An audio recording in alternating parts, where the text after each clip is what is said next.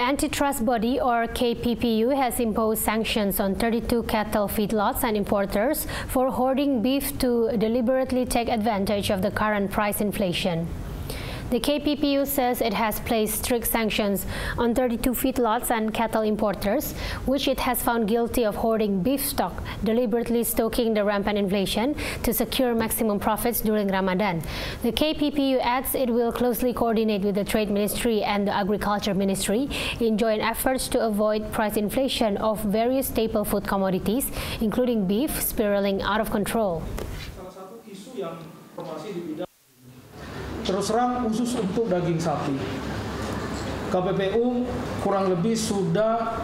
mengenakan sanksi denda persaingan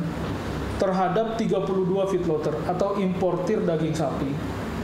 di mana feedlotter itu oleh KPPU dinyatakan terbukti mereka secara bersama-sama melakukan penahanan pasokan ke rumah potong hewan yang menyebabkan pasokan daging sapi atau sapi yang sudah dipotong dari RPH ke